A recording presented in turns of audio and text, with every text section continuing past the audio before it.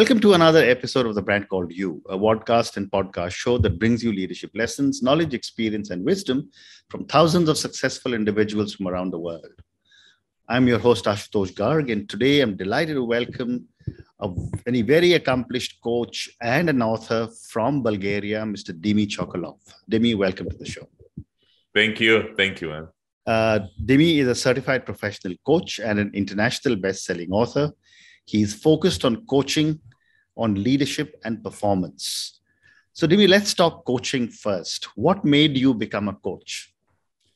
Thank you for the question. First of all, thank you for inviting me in this show. I'm really delighted for that. And the first thing which I'm going to talk about coaching is I decided to become a coach, not accidentally, but it was very interesting, the story, because I think the first reason was because coaching was the thing which helped me to get out of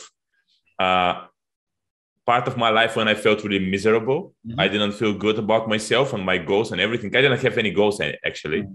And I started reading books at that point, personal growth books and stuff, and really changed my life, changed the way I see the world, myself, other people, and really started, getting me to create goals, to create vision for myself and stuff. I didn't have that before. And along with that, when I get out of that, I realized, because I started doing it automatically, I started talking to people in this way, started motivating people by what I was reading. And I realized that I have a talent to really put people in ease, motivate them, energize them. And when I realized that, I just started thinking of, okay, can I do something with that, And people started giving me feedback around that, can you do something with that? And then I realized that there is this coaching education, which I can really go and study. And I did it. And I realized that I can make good money out of that, which completed the circle. I don't know if you heard about the Ikigai idea. Yeah. Right. So it's exactly, something you're good at, something you really love doing, something which is good for the world. And also it's money-wise is good for you. So that completed the circle for me. And I decided to go full time with that. Oh, wonderful. So, one of the things that is often asked about coaching, I'm much older than you, but I remember 4 decades ago when I started my working life, coaching was either done by someone who's a family elder or by someone senior in the company who took a liking for you. Yeah. What has changed in coaching that now people are willing to pay for it? I think what's changed is it was, first of all, that people realized that coaching is something really valuable. And it's not about, I think here is the place to share around the idea, the difference between mentoring and coaching, because I think what you're referring to, not exclusively, but very often is mentoring, because when someone is elderly, someone is, older than you and been through life, they can share with you a lot of insights around that, helping you to go through life, with more wisdom and information. But coaching is not that. And the difference there is, in coaching, the person who is authority is not the coach, but the coachee. And that's what a lot of people don't understand there. So what I mean by that is coaching, the main idea of coaching is to really help people get ownership, that they have their answers in themselves. They know what they want, but they just need someone there with different questions, tools, and different insights to help them to unleash these answers. Wonderful. So this is the difference. Yeah. And people realize that's why it now became more and more popular in the world, I think. Amazing. So you also speak about your 6-month life and career accelerated program. Tell me a little bit about your program and how does it work? And give me examples wherever possible. Yeah, of course. So this is a program which it's my favorite one. It's a program which I created after a lot of years of work with different fields and people. And the program is called Accelerator because it helps people to accelerate. I often say 10x the speed of creating what they want to create in life. And the most important part there is I when people ask me, what do you do there? How do you help people with that? I always say this, quote, which I came up with. This was, I help people to get out of their box to start living their truth. And what I mean by that, what we do there is we do this process of deboxification. It's a term which doesn't exist. I came up with it, but it's the idea of what I refer to boxes, all the limiting beliefs, fears, and all the models we have created in life in order to survive, but it doesn't help us to thrive in life. And this is the box which all of us have.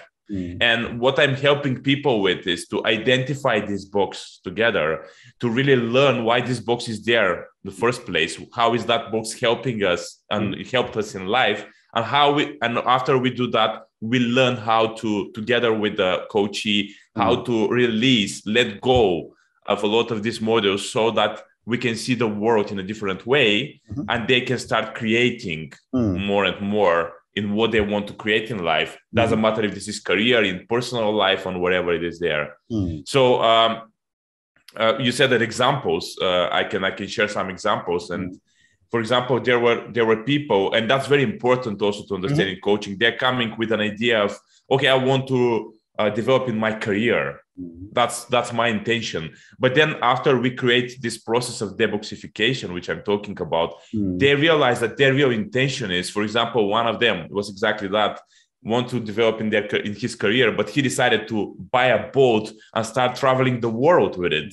And that was this process of deboxification helping him to realize fully what he wants. And now, until this was 6 years ago, and he's still doing that. He creates a blog about how to travel the world with a boat and stuff, and he's happy with what he's doing. And that's an example how this can help a person to really start living their truth in what they want to do. I have numerous examples around, for example, people who decided to go around Europe on hitchhiking, and that helped them to find out. There is another example, a person who did that working with me, and then he became one of the best stand-up comedians in Denmark right nowadays. So this is just some examples of that. Some people just go for career, but then decide they want to leave the job and start their own business. Right? Fascinating. Yeah. So another question that is often asked to me is that, how long should a coaching relationship be for? Personally, I believe that my programs are minimum like 6 months. They go. I've been working with people for 2-3 years at a time, and it personally depends of the person. Honestly, I think this is a lifelong process for a person, and that doesn't have to be with one coach. You can change coaches, and you can go from one to the other.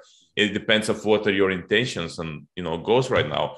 But I think the minimum is 6 months, because in order to create a habit, in order to change habits, in order to start living different, in different ways, see the world in different way, you need time. Some people say, okay, but why? Let's have one session or something. It's not working like this, because this is not about just the insights you're going to get, but it's about how to apply these insights in life, how to really start living in different way, and having accountability, having the person, the coach next to you, it's helping you to really keep the process of continue changing and continue creating what you want to create. So that's the short answer: 6 months, and then you go to the as long as possible. As long as possible. Yeah, I agree. And yet there is for a coachee, how does the coachee evaluate whether she or he has a good coach? That's a very good question, and not the short answer is it depends again, and it also is very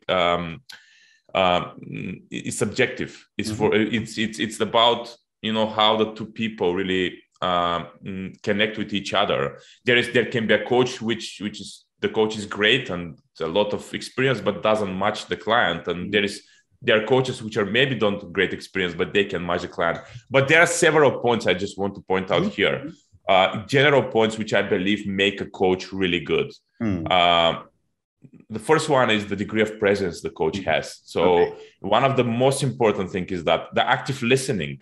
So how do you listen? Very important for the coach to listen between the lines, to really listen fully the person, not thinking in head what you want to say. There is this think of ethics and confidentiality, very important for the coach, because people share very, very personal stuff with you, and you need to have this ethics in order to keep going ahead. And there is this place of you need to create the space of trust. That's also something very important for a coach. And also, I'm saying that because some people don't know them as ticks, but they feel them. You know, they feel, okay, I feel trust, that this person established trust with me. I feel this person listens. It creates space for me. All of these things, they are there, but you don't know. So that's why I'm saying them now, so people really can go. And there is one thing which is not part of, some rules, but definitely is important, that the coach believes, deeply believes that the person in front of him has answers, has the answers inside. If you don't believe that, and you believe that you know more than the person for their life, this is not coaching. Right. Yeah. It's a crucial importance that people. Excellent answer. Thank you. Excellent answer. So the other question, Dimi, is that, you must be coaching people who are senior leaders. There are also people who are emerging leaders. What is the difference between coaching senior leaders and emerging leaders? And if you have coached such people, give me an example without names, of course. Yes, I've been working with both, of course. And I would say the answer here is what is my experience. I'm not going to go too much in depth for the sake of the time, but the senior leaders, people who are working very, long time and they're in their field they are working, the biggest thing which I realized for them is about work-life balance. This is the place we work a lot with them because they are already established. They do stuff. They are great in what they do, but they struggle with finding this balance between these two, their family life and their friends and stuff, which is crucially important for the well-being of the person, as we know. When it comes to emerging leaders, what we work very often is about their confidence as leaders, to find out this confidence inside, to help them to really grow as leaders and to really learn how to lead in the right way nowadays. Because leadership also changed throughout the years, and it's changing all the time because right nowadays the things are changing very fast in whatever we do. Correct. So that's the short answer around that. Good. Yeah. Great response. And another question related to the one I just asked you is, millennials and Gen Zs are now getting into leadership roles in most companies. And, I think most companies by another 3 or 4 years will have most of the leadership from the millennials category. What are the areas you think millennials and Gen Zs need to be coached in? Excellent question. And there is definitely a difference between millennials, Gen Zs, and the other people before that. I think there are several areas, and the two of them are definitely patience and temperance. And I'm going to explain why is that. Because nowadays, we grew up in an era when everything happens very fast. Correct. And it creates an illusion that the things are going to happen fast everywhere. And when you become a leader and create projects and do stuff, if you don't have enough patience and intemperance, not getting everything in one place at once, you got really frustrated and you start making a lot of mistakes. And I don't know if you heard, but there is this study that the lifespan of people became like 7-8 seconds, like not lifespan, sorry, our focus attention span, of people, which is a big sign of what actually people need to work on.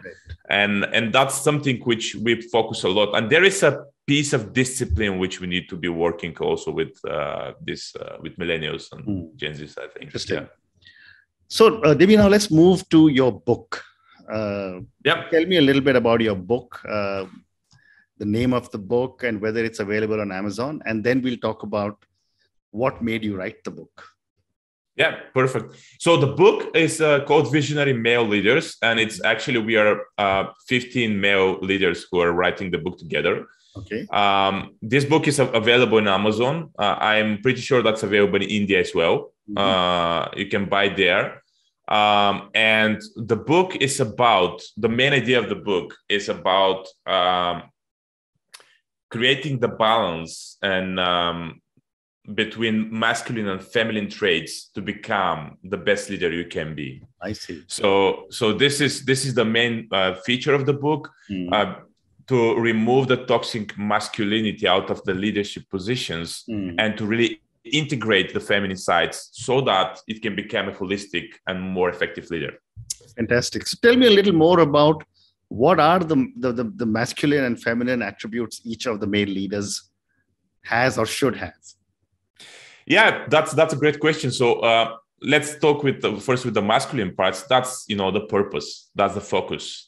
That's the discipline. That's our things. That are traits which every leader should possess, and they're more masculine. You're doing it. You're going. You're disciplined. You're taking steps. You're taking action. This makes the project work. But if you don't have the feminine sides, which is compassion, which is a little bit more of empathy, which is a little bit more of really being interested genuinely in people, talking, listening, and there are many more, of course, then there is becomes kind of discrepancy, and there is no the soft side of really creating the connections with your team, for example, so that the purpose and goals you have put to start really going towards, otherwise it becomes like a robot-like idea. Okay, let's make that. Everyone is making it. There is no complaints and stuff. Just do it. But it doesn't work in this way. You need to put a little bit the oil, like we said, which is the feminine, the soft side, which actually creates the will, the will to start going towards the purpose you have put. Very, very interesting. So let me now move to a few questions for you personally. My viewers and listeners love to get to know my guest a little better.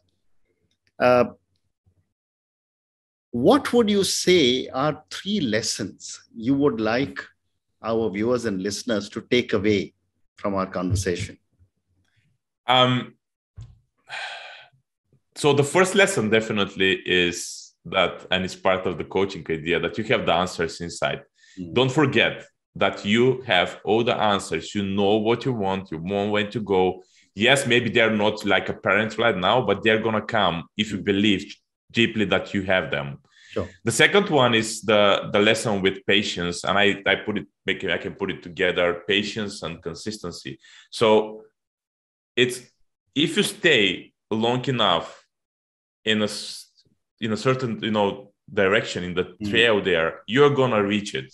But you need time. You need to stay, in the place. So learning how to be patient and consistently moving towards something is super important. Maybe it won't happen for a week, a month, a year, but it will happen eventually if you really want it. And the third one is learning the power of love. My chapter in the book, we already mentioned, is called The Transformational Power of Love, and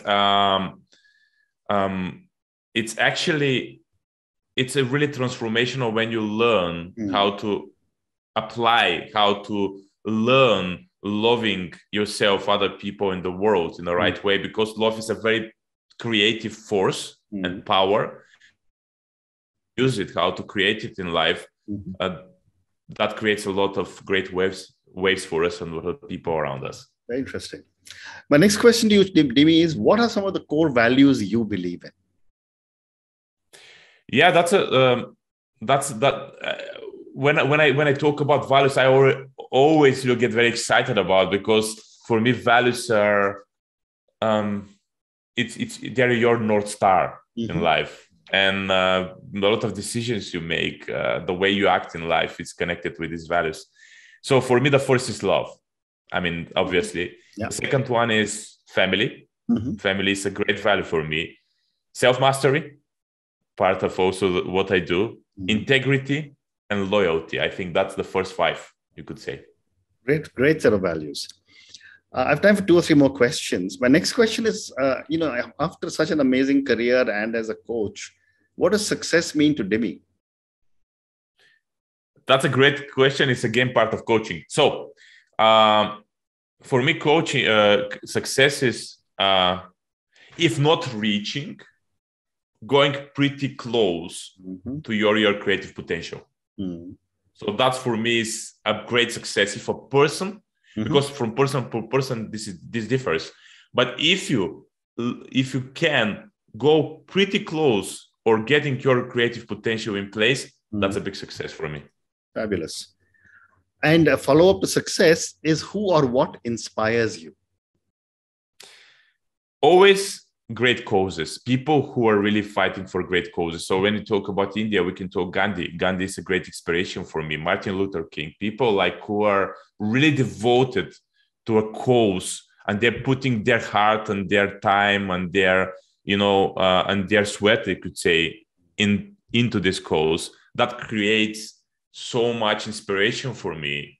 And it doesn't have to be like big like them. It can be just an employee who is working for a company and devoted to this company. That also is inspiration for me. Fascinating. And my last question to you, and this is for the many young people who will listen to our conversation. What would your advice be to a young individual starting off on her or his journey as a manager in life? I would say that for the young managers and people, they just go, and it's very simple. Just stay in the process and pay attention. Because in the process, when you pay attention, you're going to learn and you're going to grow. Yeah. Wonderful. So on that note of stay in the process and pay attention, Dimi, thank you so much for speaking to me. Thank you for talking to me about coaching, your own personal experiences on coaching, the amazing work that you are doing on in the area of coaching.